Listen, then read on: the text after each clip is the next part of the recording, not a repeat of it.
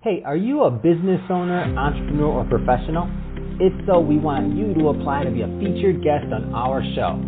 My name is Adam Torres, and I host the Mission Matters series of podcasts. I've recorded over 3,000 episodes, and we are just getting started. How do you know if you'd be a good guest to be on the show? Well, only one way to find out, and that's to apply, but I'm going to let you in on a little secret. We want guests that have a story to tell, guests with a brand, a product, or a service that can benefit my audience of listeners.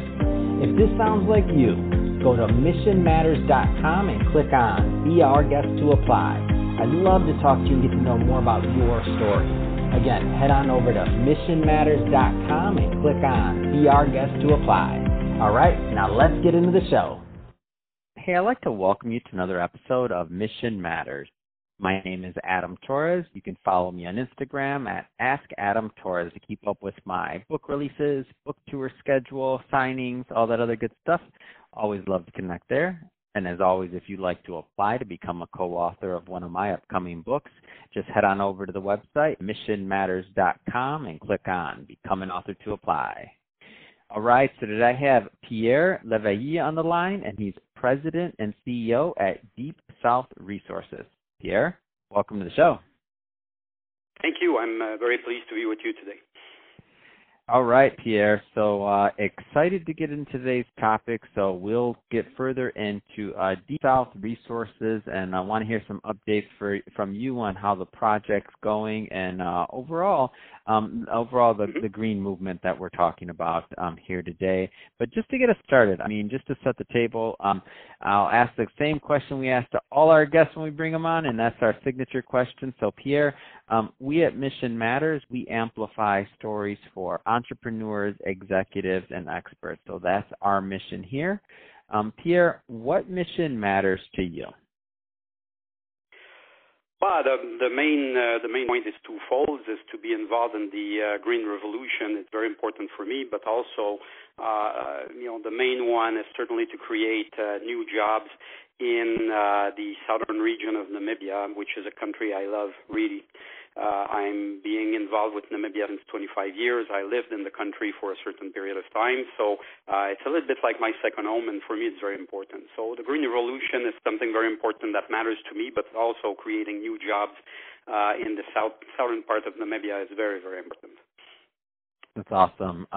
Love bringing mission-based entrepreneurs and executives on the show to talk about what they do. So let's just dive right in. So how did you get started really on this path as an entrepreneur in mining? Tell me a little bit more about how Pierre got here. My background is not, technical. I'm not a geologist or a mining engineer. My background is finance, and I started my career as a stockbroker and investment banker. And most of the funds I was raising were for the exploration industry in the northern Quebec, northern Ontario, and Canada. So I, slowly developed a pretty interesting knowledge about the exploration part of the mining industry, and I become more and more competent, let's say, in raising money for these kinds of projects, up to a point where I've decided at some point to take over the management of a company I was nearly controlling with some of my investors, my clients. And the first project in the company was a small diamond and gold project in Ghana in West Africa. So I was pretty attracted to Africa. When I was a stockbroker also, I had quite a lot of I opened quite a lot of accounts for South African investors, so I had a pretty good network with South African, high net worth people. So around that network, I started looking for projects and did the first acquisition in Namibia in 1996. So since 25 years, I'm involved with Namibia. So and since that time, I'm managing exploration projects, developing funding, some exploration projects in Namibia, also in South Africa. Awesome. So that which brings us to today's topic. So first off, tell us a little bit more about Deep South Resources. Deep South is an exploration company listed on the TSX Venture under the symbol DSM and on the OTCQB, symbol DSMTF. And our main project is in the southern part of Namibia. It's called Haib Copper. It's a very large deposit, low grade. It's what we call a porphyry copper. And we, up to the month of June, we were developing the project to eventually become a mine. We have produced a preliminary economic assessment at the end of November 2020, and the numbers were completely awesome. It's at that price of copper of $4 per pound, we were over that today. The net present value of the project is $1.6 billion US, with a capital investment need of $340 million US. So it gives you a pretty nice internal rate of return of 42% after tax. So it's a pretty robust project. The reason why it's existing since a long time, it has been explored by a lot of companies, but most of the companies were using classical way of extracting the metal, and because the grade is low, it was not it was sub-economic. We were the first company to go towards some different technologies. Using bio-heap leaching, we have been able to show that it works with our project and show that we can develop a project at low capital investment and low operational cost. And then suddenly it's not sub-economic anymore. It's giving a pretty good return. So that's our main project. We're looking to acquire projects in copper also in other countries. We want to be a little bit more diversified.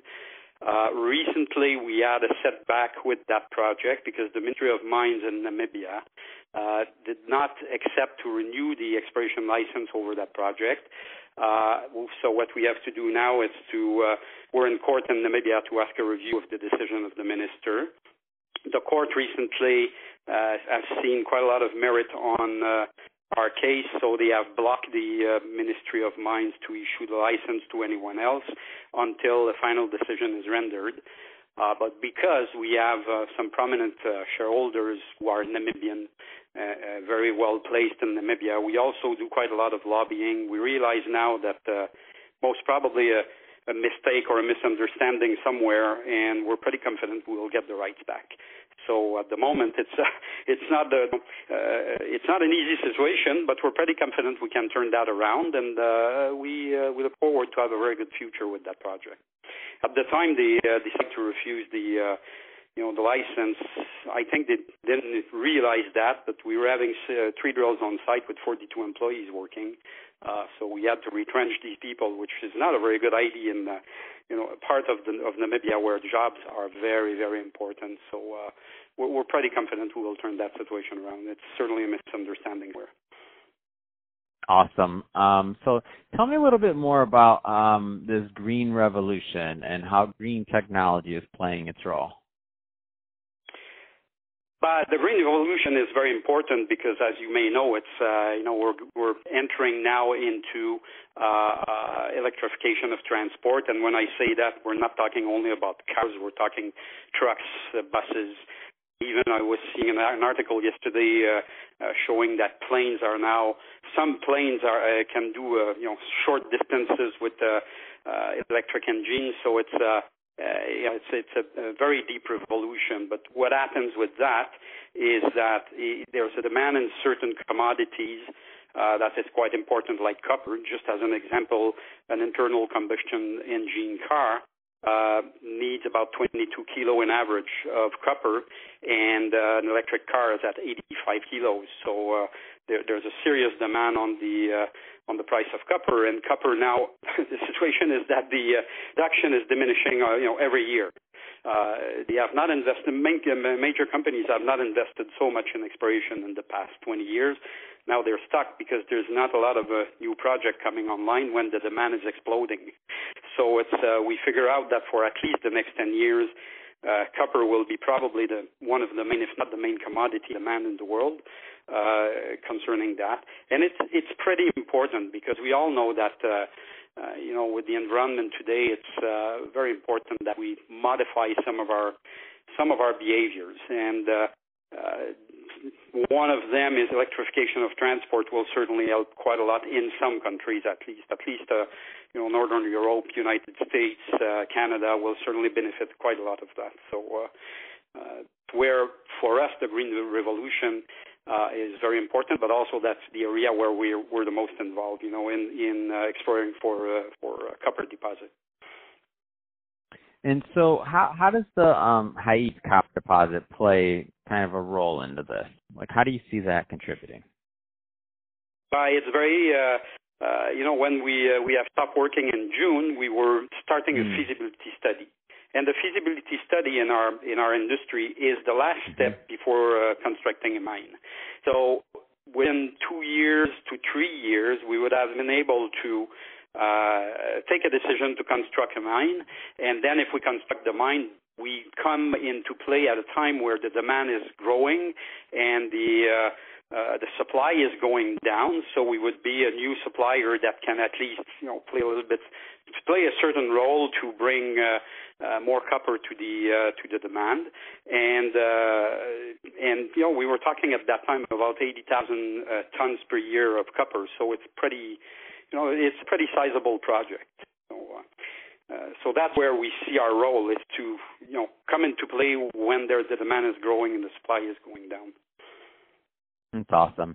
Well, Pierre, this has been really great having you on the show today to learn more about your background, all the great work that you're doing over at Deep South Resources, and really just get an update on the overall company and what's going on with it. So, I mean, this has been great, and your take on the green revolution and why it's important to get in early on. I mean, you're creating jobs, you're creating technology in terms of, or implementing technology in different areas. I mean, it's just good. It's a great story overall. So happy to bring that to my audience and happy to share. That being said, so Pierre, if somebody is listening to this right now and they want to learn more about Deep South Resources, what's the best way for them to do that? There's two ways. The first one is to go to our website, which is deepsouthresources.com. And or send an email at info@deepsouthresources.com or call us at 819-340-0140. And I'm always happy to answer calls or answer emails. Fantastic. Well, Pierre, again, really appreciate you coming on the show today. And to the audience, as always, thank you for tuning in. Hope you got a lot of value out of this. Hope you learned a lot. If you did, don't forget, hit that subscribe button. We definitely want you to be a return listener and a return visitor. And Pierre, thanks again for coming on. It's been a pleasure. Thanks for having me on your show. It was a great pleasure. Have a nice day.